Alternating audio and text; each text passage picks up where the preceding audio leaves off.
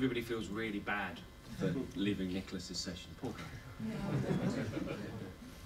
But Dan and I thought this was kind of billed as a double act, but we thought that it might be slightly more interesting if we opened it out to more of a group discussion about burning topics in relation to CSS. So there's a bunch of us that will participate in this for a little while.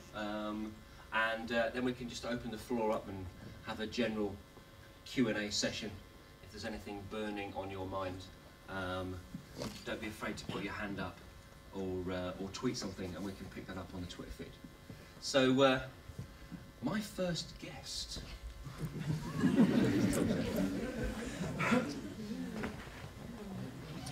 I've known you for a long time, haven't I, Stephen? For a long time. About 4 years. It's about 4 years. And 4 years.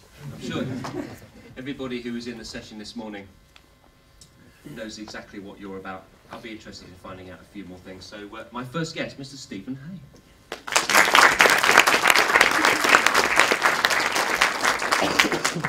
Well, that's my seat. You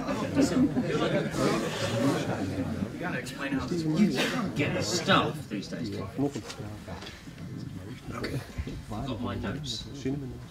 How you been, mate? All right. Fine. You? You know, bearing up. How's the audience? Don't you feel sorry for Nicholas? No. He's here with his mom. I feel bad. Maybe we should run over there and take a look.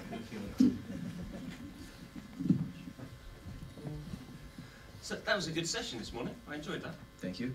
A couple of questions sprung to mind that I didn't get a chance to ask at the end of your session.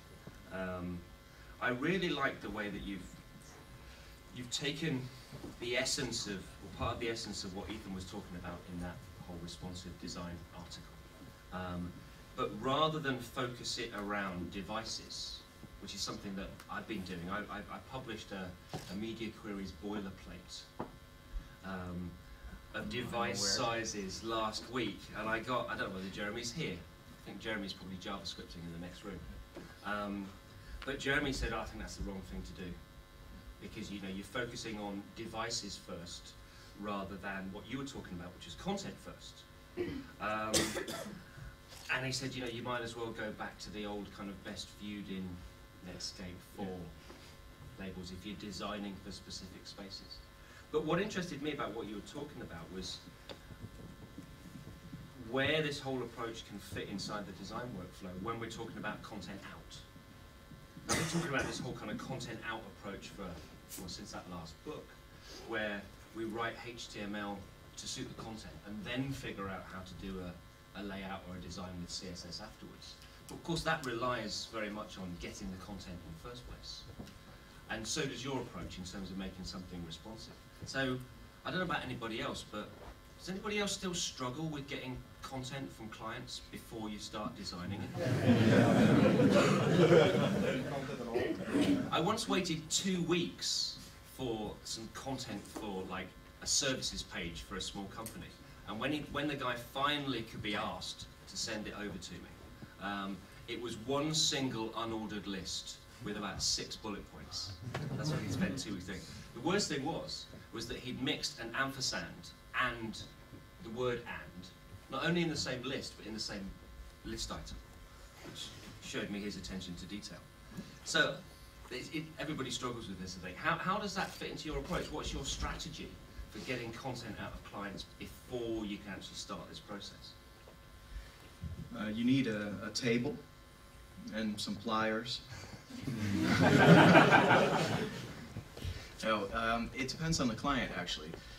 If you think about it, when we make a website, we're making it for a certain reason. So someone somewhere knows what that reason is and knows basically what type of content is going to be in there. You don't want to use things like a lorem ipsum usually, unless you exactly know what that's going to represent. Lorem ipsum can be a useful tool, at least it used to be, when they knew exactly how much space they had and what the form would be of the content. So now we try to get as good of an idea of what the content will be as possible, and then we don't design complete pages that you can look at. Like I mentioned this morning, that it looks kind of like a page, but it's more of a design impression, actually. And then you don't have to have these discussions about content. Because I used to make things in Photoshop and show it to a client, and they didn't think up the content. So I had to think about, okay, what am I going to name these items on the page? And then I'd show it to them, and then they say, oh, it's a nice design, but that sentence, you know, or that word, that's not the right word. So that kind of discussion you get all the time. And I try to avoid that. So just focus on the visual elements and kind of that separation that we always do. I separate the visual things from the layout of the page from the content of the page. So that usually works okay, but it's a long process, and we pretty much just tell the client, well, if you want the site, when do you want it done? And if they say, well, I want it done by the 1st of December, then I'll say, okay, then we need the content next week. And if you don't get that, then we won't make the deadline. So you just have to be pretty, you have to stand your ground. And if you work in a larger company, that's hard, because at Cinnamon, I was the one who talked to the clients, so I could say that. And we had the type of reputation that you could probably get away with saying that. But if you work in front end somewhere and your boss has to explain that to a client, usually the boss is not on your side. It seems like he's not on your side, but he or she, but on the side of the client. So you kind of have to help clients as well. You could also say, listen, I'm thinking about this kind of design, but can you help me? What types of things will I have on the page, or whatever? So just kind of pry them and stroke their ego and get them to deliver earlier. How much of your work now is working on content, and how much are you leading the client down the road of, for example, working with them on content strategies, but also on, for example, producing content? Because, you know, I know I've worked for people in the past that could hardly string 2 or 3 words together in English, and that doesn't make for a great website. So hiring copywriters, yeah, for example. I mean, how are you approaching that, and how are you structuring that, maybe in terms of your proposals or estimates or billing? I always recommend that the client put aside a budget for a copywriter, and if they don't, then they pretty much have to come up with their own copy. So I'm not going to write copy for them. So we don't do a lot of content that way. We'll look at the content, we'll analyze the content for information architecture purposes, but sometimes if they ask, I'll offer to hire a copywriter for them, but we won't do it ourselves. It's specialized business, you know. So. And I think this is an interesting point that comes up a lot when we start talking about, we'll start talking about designing in a browser and getting into code a lot quicker than I think a lot of traditional companies have done in the past. And you know, what I've been writing about in terms of designing in the browser, not showing client Photoshop comps, and you've been doing the same thing and getting much more abstract in terms of what you're showing clients for design purposes, in terms of mood boards and scrapbooks and that kind of thing. The question that I get asked an awful lot when we start talking about this is, what about designers that can't code? What about purely visual designers or organizations, whether they're design agencies or ad agencies or government departments or wherever, that will have designers that just design in Photoshop and they'll deliver comps, and then there's a team of front-end developers that will do the HTML. How can this approach work for them? If it's a large group, one of the things that we've noticed by bigger groups, companies, is that the visual designers have no idea what the front-end developers are doing. How many people work in a big company like that here? And do you experience that as well? Are the visual designers really, do you work together a lot? Yeah. Yeah? Okay, so it's getting better, apparently. Maybe it's not as big a problem as it used to be. Yeah, maybe. But it still is. You have to really. It's hard to. Of first they have to realize that there's something missing if they don't work together with the front-end developers. But once they realize that, the collaboration is no problem. Well, Elliot J. Stocks, I think, started a incendiary Twitter debate a few months ago, and there's various blog posts that kind of popped up after this. And I think he kicked the ball rolling by saying, you're not a web designer unless you can write code. Yeah, I do tend to agree with that, and because when we were when I did print design, and I've known a lot of people like Jeffrey Zeldman came from print, a lot of people came from print, and we had to know a lot about the print process. We didn't have to actually run the printing press ourselves, but we had to know what the ink's going to do on a certain type of paper with a certain type of press. And Dan, you've done a lot of print work, right? So you have to know a lot about the whole process technically, and you have to prepare these things for the printer. So I think it's kind of the same thing. And you maybe don't have to code everything. I really, if I see more JavaScript than in one tweet, then my head starts to, and then it explodes. But other than that, I do have to understand what's going on and what the developers at Cinnamon were doing when they were doing even the complicated stuff.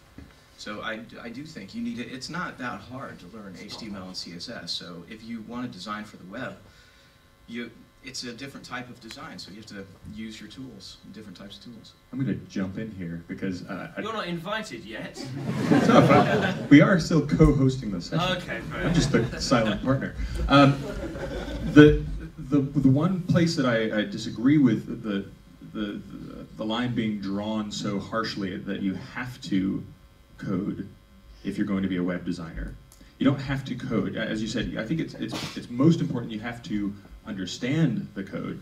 But as a print designer and as someone who actually teaches a lot of print designers who are scared of making the transition into the web, that they don't have to be scared. What they're scared of is that they think that they have to become a geek. They have to become a programmer. They have to become very knowledgeable about technology, as opposed to design, which is what they are knowledgeable on and what they should be knowledgeable on. And web designers should be very knowledgeable when it comes to design, when it comes to typography, when it comes to interaction design, when it comes to information architecture.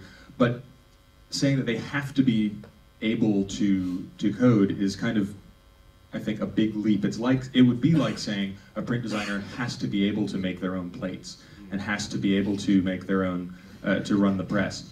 If you understand how it works, that you have to understand the concept of dot gain if you're going to be a print designer. If you're going to be a packaging designer, you have to understand packaging materials. You don't have to know how to make them. You don't have to know how to make the end result, but you do have to understand the entire process. And that is where I think that the biggest missing link is that there are a lot of designers who work, especially in agencies, who don't, because they don't ever have to touch the code, they're given the requirements for the design, they design it, and then they pass it off to some unknown developer who might not even work in the agency that does the work, and that's it. And they just have to see the final and give it their stamp of approval or complain to the developer. And so that's the gap that I think we need to close, and the way we close it is by promoting communication between designers and developers. Like when I was a print designer, and I won't keep going on about this too much longer, but when I was a print designer, I spoke with my printers all the time. When I was in the middle of a design process, I would bounce ideas off the printer and say, okay, well, I'm kind of thinking of these inks and this paper. Is there anything I need to know about? Is this not going to work? And they would either tell me yes or no, or whether it was a problem with the press, not the inks in the printer. So if we changed presses, they were my technological resource when it came to printing. And I think if we had that same kind of communication, we foster that between designers and developers, then designers don't have to know how to code. They just have to know how to speak to the smart developers and understand that those developers are an integral part of the process. I agree completely. I'll disagree with you if it'll make it more exciting. Cool, go ahead. Can I ask you something? Both Stephen and, I'm sorry, the man with the blue shirt. There's a mic somewhere. This session is being recorded, so. Where this will go out. I understand you both started in print, and I wonder what pulled you over to start working with the web because I'm from a small company and we communicate a lot. I'm a web developer. We communicate a lot, we developers with the designers. But for some reason, they do not want to code. They are so afraid, and I wonder what can I tell them, how can I treat them so that they won't be afraid to code. Or at least to read the code. They don't have to be able to speak Chinese, at least if they can at least read it, for example. Actually, if we're being really accurate, we started off, we're artists, you and I, because I did a fine art degree. So did I. Yeah. Same here. Not a fine art degree. I was an artist when I was 12, 13, 14, 15. I discovered the web when I was 15, 16, so it went from art directly to design and the web. How old are you now, 20? Well, no, okay, so let's see. When Mosaic came out, I would have been 16 or 17. I've been doing print design and type stuff since I was about 14 and a half, 15. I just discovered it early and fell in love with all this stuff. So I was doing print design and actually had clients at like 16. And then the web, I started getting into it properly when I was probably about 18, 19. But it all started in art. I think to answer your question in part, I'm sure everybody here, very few people here, I would imagine, went to college or went to university to learn the thing that they now do for a job. I certainly didn't. And we learn what we know through late nights and drinking coffee and smoking too many cigarettes. And having an interest in actually the subject. I don't smoke. Okay, you just eat space cake. I know these things. So it does come down to the personality of the individual. If somebody really doesn't want to get into learning how to code or how something works, then that's absolutely fine. You can never force people to learn something. I would encourage you to sit designers and developers together to get a better understanding of how something works, even at that simple level, so that the developer can say to the design person, hey, you see this heading? In your comp, you've only put the heading on one line. You do realize that this is going to go to 2 lines, don't you? How much line height or leading do you want to put between the lines in this heading? And the designer can go, that's too tight. And get an understanding of how the things actually work in the page, and hopefully that might spark some kind of interest. Yeah. Does that answer your question? So we're gonna move on. That's exactly what we have been trying for years now. But maybe there's something in their ears, I don't know. So that's why I'm asking. Let them making a style guide. You just give them the elements and ask them to make a style guide every time before you have to start building it. And then in the style guide, you ask them to give you the H1 to H6, the bullets and everything. Just have it there, document it. Yeah, it sounds like a good idea, but it doesn't solve the problem of dynamic content and outlining things. And well, you don't know how much text there's going to be. If there's a lot of text, it will. Well, then you just go to them. Yeah, well, that's what we've been doing for years now. But they're very, very stubborn. So maybe that's just our luck. Well, we might come back to that in just a little while. I'm going to move on to my next guest. As you can see, I'm really enjoying this role. Always wanted to be on children's television, but There's something creepy about that. there is. So, it's always designers and developers that we hear from when it comes to talking about CSS. But there is an absolutely integral part of this whole field that I think tends to get ignored a little bit. Certainly in terms of how we may misunderstand how certain things work, and that's the browser space. So, we thought that it would be a good idea to kind of shift gears a little bit and have somebody who really knows what they're talking about when it comes to browsers. Hopefully, you said you did. Anne van Kesteren, who is...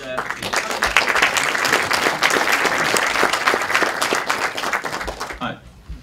So, you're working for Opera. I do, yes. For 5 years now. It's my favourite browser. Same here. If you follow me on Twitter, you'll know all about my love for I tried to find your Twitter handler earlier, but Andy Clarke is apparently a little girl somewhere. Truer words were never spoken. That's From the children's show. I know that I know that there is actually a photograph of me in Opera headquarters in Oslo, attached to the dartboard. Right, yeah. Proudly so. So, Also one in the toilet. I think I walked right into that, didn't I? Right, a couple of things that are burning questions, I think, which you might be able to help answer for the group. I know when I start talking about a lot of emerging CSS stuff. I mean, we've heard a lot about it at the conference this week. Everything from border radiuses to gradients to columns to whatever. All these exciting emerging CSS standards. Right. A great deal of which have to be prefixed with a -mos or a -webkit or a -o vendor prefix. And I think there's a lot of confusion as to exactly what these things are, why they're there, and whether or not they are valid and we should use them or not. So can you enlighten everybody on vendor prefixes and if they're okay? Sure, I'll try to answer in order. There was a lot of questions there, sorry. Yeah, no worries.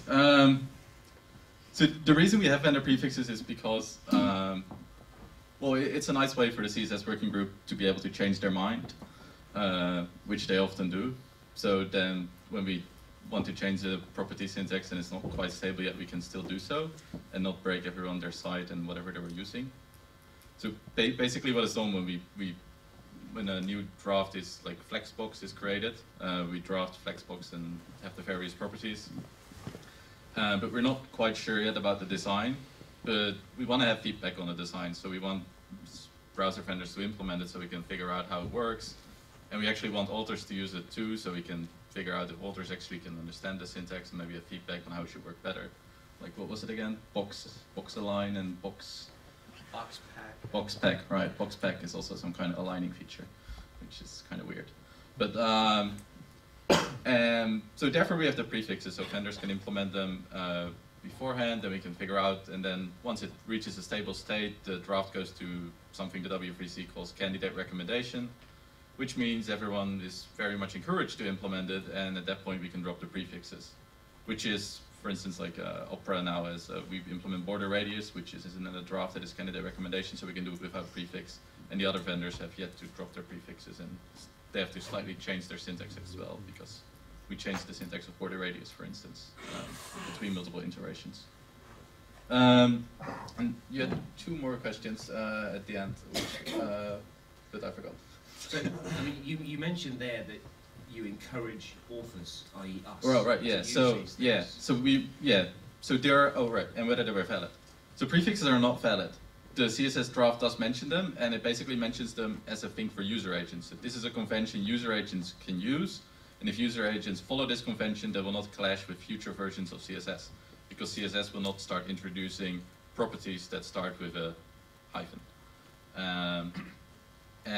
But we do really want people to use them and deploy them and figure out if they work or not and break them. And I think it's fine if people use them in real life sites as well. I don't really care what people do. As long as they update their syntax and be able to change those sites when the things change. Because if you use a prefix property, that is something that is in development and it will change over time. So you sort of, you're at risk there, basically. And you have to realize that. So if vendor prefixes are allowed, but they're not technically valid CSS, right? How does that fit with what we've all grown up over the last few years in understanding? Is that what we should be using are W3C standards, valid code, valid HTML, valid CSS? Are we not all of a sudden getting back to the Wild West days when anything goes? Well, I think you both want structure, but you also want a bit of Wild West, I think. Otherwise, it's not very interesting, right? So you want to you want to start out with the basic subset, but you want to experiment a little bit. Like, why not add a transition to that hover thing you have over there, because it makes it look a little nicer. It degrades fairly well, and yeah, I don't really see the problem with that. And people should experiment, because otherwise they just stagnate in their learning, and which is very bad. But yeah, yeah. So it's a mix. I mean, it's always in the gray area, right? With pretty much any subject. It's the same here. Does anybody have a problem with using vendor prefixes? It's a lot of work. It's a lot of work in terms of writing the same thing twice. I guess there's one more point to be made, is that vendor prefixes serve two, and for some vendors they even serve three purposes. Like, some are just implementations of features that are proposed and will become a standard eventually. You can think of all the transition and transform stuff, but they might change over time slightly. But there's also vendor extensions that are purely specific to the vendor and have not been submitted as a standard at all. Like Microsoft has a Zoom property, for instance, which I have no idea what it does, but it forces layout. It fixes stuff. And Opera has we have some stuff as well. We at some point implemented the baseline, O-table baseline, which we used as some kind of hack to implement MathML, but we don't really want people to play with it too much. Well, I mean, that's a brilliant segue to my next question, which is... We have a question first. Oh, okay. I have one more question to it. Probably I don't get the point right well, but I don't understand really the necessity of it. So what is the difference between /webkit, box shadow, and box shadow? So if the vendors are working on implementing it, why the stage in between, whether you can use it? So the thing is, people wanted border radius, so vendors started adding some kind of border radius feature, and they used different kind of syntaxes. We hadn't really agreed on a syntax to use for the shorthand, and the eventual shorthand that is now in the draft, which is something I made up, which I'm not sure it's very good, but people seem to like it, is that you can set all the various longhand properties, I guess would be the one for the ones that are longer. You can set them all at once, just using the shorthand. And whereas the original WebKit implementation and Gecko implementation didn't have that kind of capability, they only accepted true values, I think, and maybe one of them accepted 4. I forgot the exact details of their implementations. But it's basically they put forward some kind of syntax proposal, but if they hijack the main namespace directly, like if they hijack the border radius property directly and people start using that, we can no longer say that border radius actually means something else. But if they prefix it and people just use the prefix version, then we can change the way the main one actually works. And once they update their implementations, all implementations will work the same for the main property name. Okay, so I got it, but it sounds incredibly complicated. And okay. Yeah, sure. Yeah, standards is a mess, and it's very yeah. Wouldn't the alternative be just that we all had to wait and not use any of these things until the standard had reached a point where all the browser implementers could feel confident enough to include it in there, and so we wouldn't have. That would mean that we still wouldn't have. We might have border radius now. Yeah. And there's another. As I mentioned earlier, we need to have the implementer experience to make the specification right, because otherwise we don't know what to write in a specification. Often specifications are very vague. A good example was the original CSS2 specification. We have now spent over a decade of fixing that specification because we just wrote, I shouldn't say we, but some people wrote it up, published it, and expected people to be able to implement it, and that doesn't work. You need to have the cycle where the implementation feeds back to the specification feeds back to the implementation, and in there we also actually, on top of that, we also need the input from authors. Authors need to give input to both, and that sort of all goes around in a circle or some kind of weird scheme, and then at some point it's done. Is that how the syntax for CSS gradients ended up changing? Because the WebKit, for anyone who's used CSS gradients, obviously WebKit came out with it first and was pushing it, but it's this incredibly convoluted and complex syntax. And then you said the standard ended up being much more simple, and that's what Mozilla implemented. Yeah, I think WebKit came up with something, and then people that were sort of actively involved in the CSS working group, I think in this case it was Tab Gatkins, who's now working for Google. He didn't like it, so he wrote up a competing proposal and then implemented it in a small, in PHP, I think, on the server, just to see how it would look like. And Mozilla liked that a lot better, and actually Dave Hyatt, who works for Apple and is pretty much their main layout guy, hidden in a dungeon somewhere, and they don't want to lose him. He liked it too. So they thought, okay, well, and everyone was sort of okay with changing the gradient syntax, and nobody really cared for the WebKit one. So we're just going with the new one, and then WebKit at some point will change.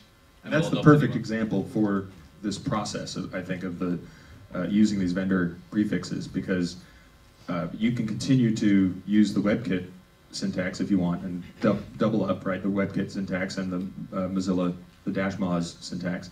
And then once all the browsers have settled on using the standard just gradient syntax, WebKit most likely, we were discussing this earlier, will probably just continue to support the -WebKit version, but also support the standards version once that's ready. So it won't break your older code.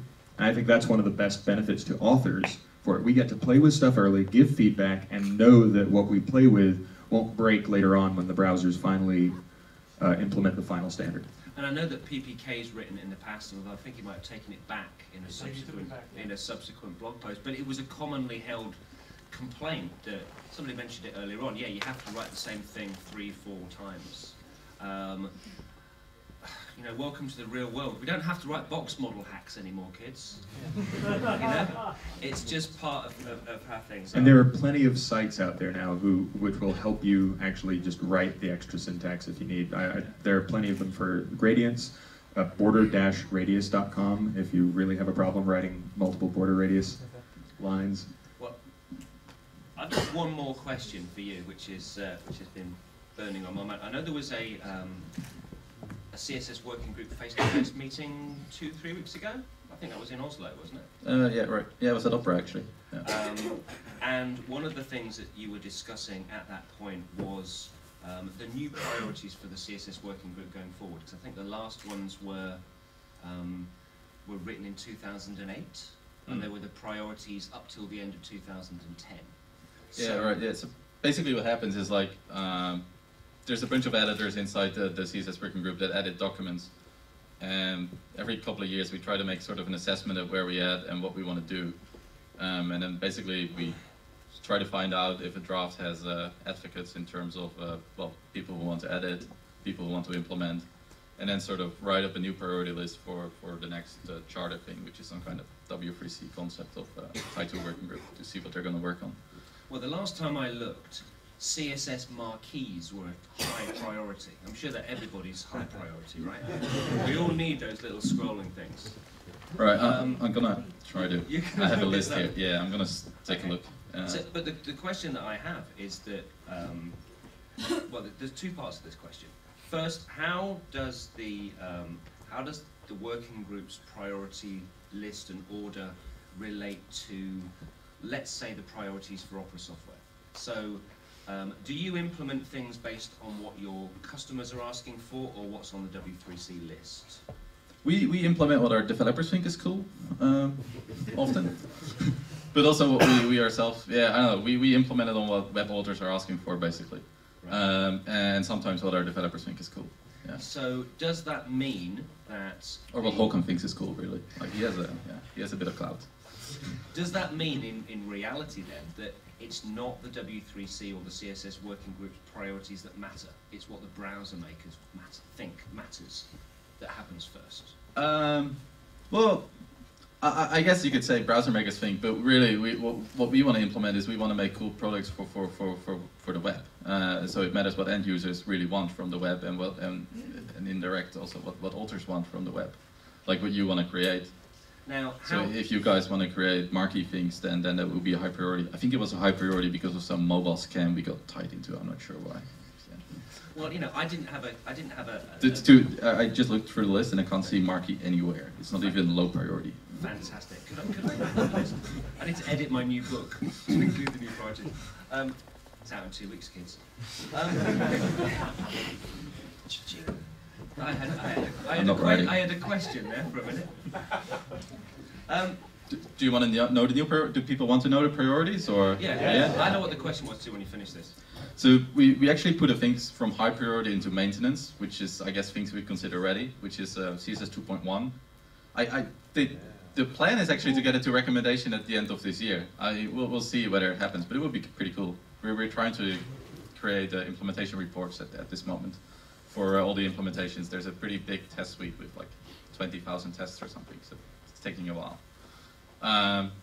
CSS Color is going to maintenance. It's done, implemented everywhere, I think. I don't know about IE really. I haven't followed IE for a long time now.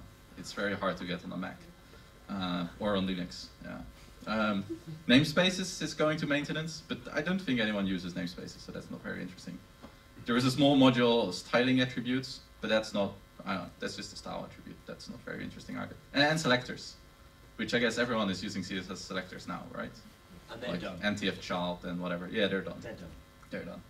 So high priority backgrounds and borders. So that's multiple backgrounds, border radius.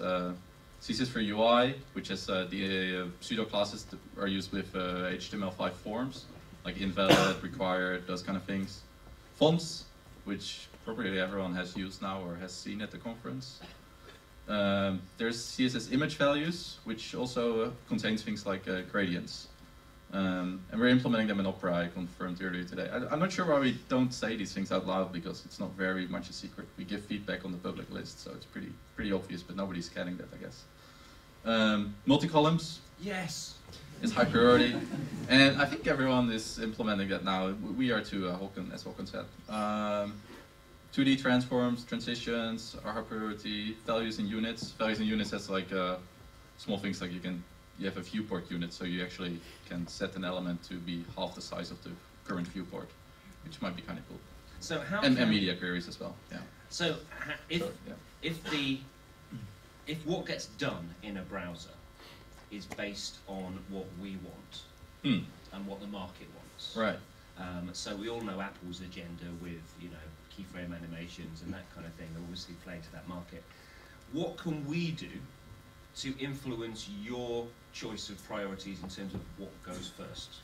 I'm not sure. I was just trying to think of something. It might be kind of cool to have some kind of like Stack Overflow site, I guess, or something where you can just put up ideas for CSS and then people can vote, and then we can see, wow, that feature is so popular. Like have some kind of a bug database for the web or something, where authors have their feature requests and people can vote up, this feature is so important, we need browsers to implement this now. Then we can gauge interest and see whether it's actually feasible and have some kind of discussion forum on that. I think that'd be pretty neat if someone could set that up. Yeah. We need to build this, mate. We need to build this kind of feedback thing. Just use WebKit prefixes though. We need to keep an eye on time. Dave will come after you if you do that. I also have a small question about this list of things you've just mentioned. What about hyphenation? Hyphenation is something that was that was caused a lot of headache for me in the past. Like I really miss really good typography with good hyphenation, like we used to in InDesign and so on. And I really miss this attribute in browsers actually, like in current implementations as well. EE never mentions it anyway, but actually I don't see it in the list, but hyphenation is being discussed by the working group, and we do plan on doing something about it, since CSS is also going to be used a lot for ebooks and such. But the idea on how to do it and when it's ready, I don't really know. Really, I don't follow the paged media stuff a whole lot, and or the text level editing. I'm sorry. Can I ask you one more question? Sure. Yeah. And then we'll move on to Dan. Just scream. Okay, yeah. Why is the advanced templating stuff? That's because everyone's doing layout and everyone's doing hex using floats and inline blocks. Why isn't there a real movement in getting something like the templating stuff with the display ABC stuff? I guess it's basically because we don't really know yet what we want to do. There's a lot of interest from vendors in Flexbox as sort of like setting a first step in that direction, and I guess then we sort of want to figure out like how much can you do with Flexbox and how much more do we need to add. Like we don't want to add all the things at once because then it will just be a gigantic mess that we have to sort out in the next decade. So we want to sort of evolve the whole thing incrementally with small steps, and Flexbox is kind of a smaller step than the whole advanced layout thing. But it may turn out that we need both, and that will, I think it will take longer, if realistically speaking, because Flexbox is being implemented by everyone right now, and advanced layout, I've seen one implementer question, but not a whole lot of interest so far. Yeah.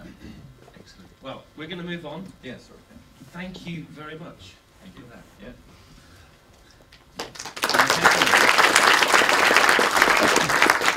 We've heard from him before.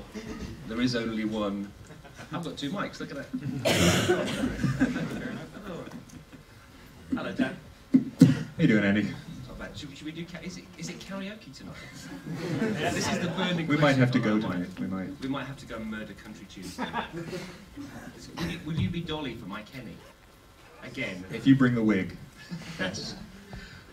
Before we actually jump in, who asked about hyphenation? Just because that's one of my things too. If you haven't read it yet, and anyone else who's interested in alternate options at least, since CSS doesn't give it to us yet, almost exactly a month ago on A List Apart, Richard Fink wrote an article about like hyphenation and justification, yes, including all sorts of like, good ways to add it to your designs, including a JavaScript that you can just kind of add in and it'll take care of a lot of it. And it's a good starting point because it's something you can use now, and it doesn't break any browsers that doesn't work in, and gives you at least some control. Excellent. And now over to Andy. I have a question for you though. Really? Yes, I'm just here to service you. No, I'm not single. Oh, that wasn't the question. That wasn't the question. So, you've been responsive design, this whole media query circus that's been, everybody's been whipping up enthusiasm about over the last sort of, I think it goes back, the first time I saw Ethan talk about it was an event apart in Seattle, which was at the beginning of this year. And by the end of Ethan's talk, Jeremy had sat there and implemented media queries on Huffduffer, literally, you know, before Ethan had come off stage. And then, since then, well, he's gone media query mad, for one thing. As have a lot of people. But my question's more about using media queries and this whole kind of responsive approach while you're designing. Because you've been doing a lot of stuff with Jared Spall recently, in terms of like the user testing stuff. And almost, I saw you talk about almost doing live redesigns or live designs with testers. How do you feel this whole kind of thing comes together? How can we use this responsive approach in relation to designing something and testing it on the fly, which is what you were doing? Oh, that is a very good question. Well, the specific stuff that I'd done with Jared actually was, it couldn't really even be called live anything, because we were just using basically the image map form of testing high-level designs. You know, a background image of the entire comp, and then invisible anchors above, just to be able to test interaction of a final design, which, by the way, is a great way to test and iterate really quickly without having to build anything.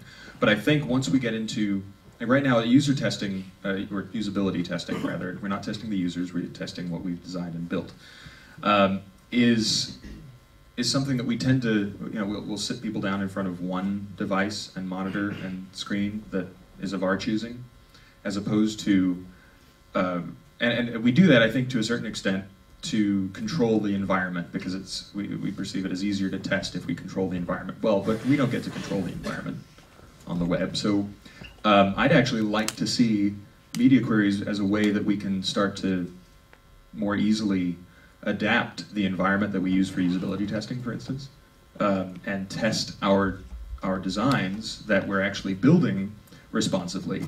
We can test them responsively as well, which is kind of responsive testing. There's too many words. I like code better when it comes to speaking, because, you know, it's harder to get confused, and I'm a designer.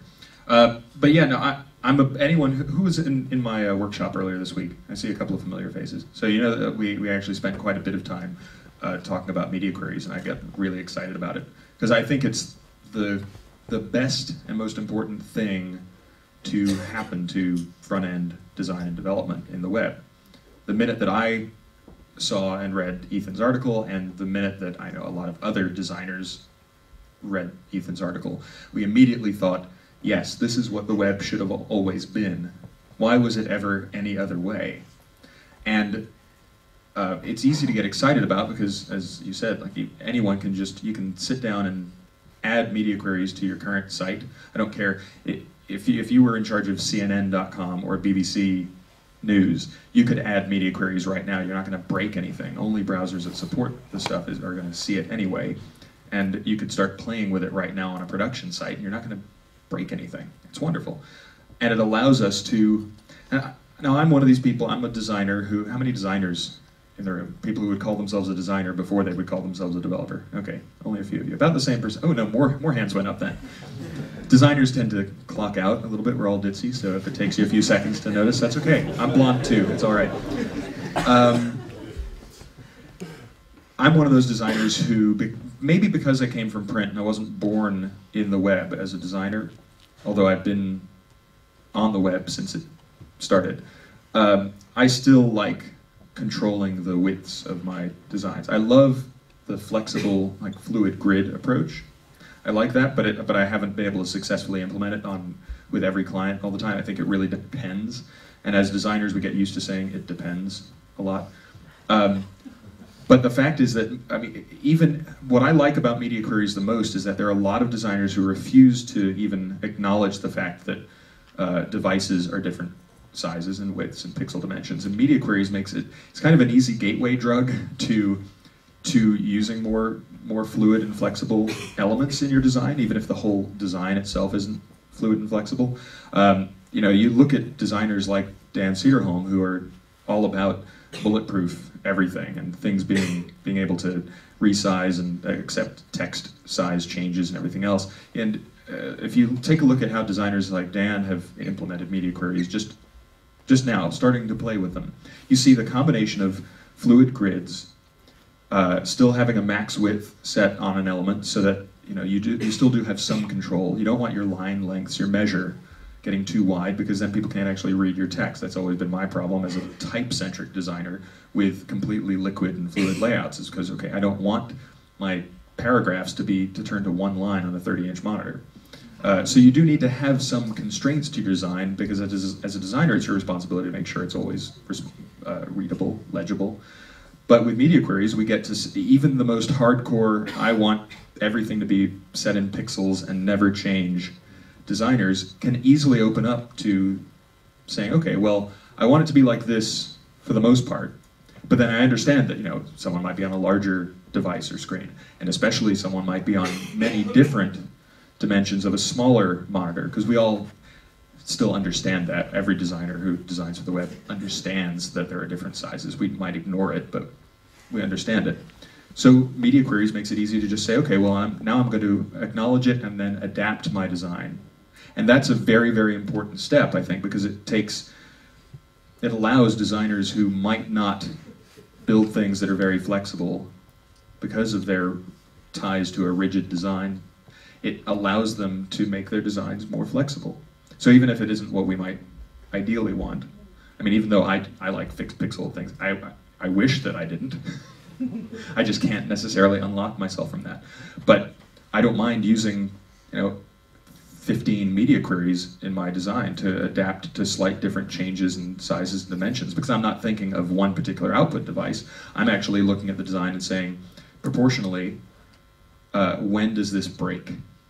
And then I add a media query to adjust, and then adjust again, and adjust again. I showed a great example in my workshop of, I was trying to push the envelope. I seriously had about 15 media queries in it, which all, because the entire design was built on M's, it was all just proportional. So all I actually had to adapt was the body type size, and so the entire design adapted to whatever the limits were, whether it's on the tiniest mobile device or the largest screen.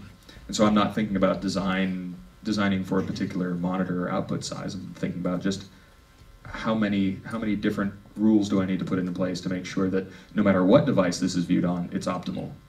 And so that's the other end of the spectrum, but I think it's just as valid. Well, we have 5 minutes of our allotted stolen time. Shall I ask you a question? Well, you could ask me a question, but Do we need to change seats? No. Or we could use the time to find out if anybody else has any questions for the rest of our esteemed guests. Certainly. This afternoon. 5 minutes. Fire away. We've got Go. 5 minutes rapid fire Q&A.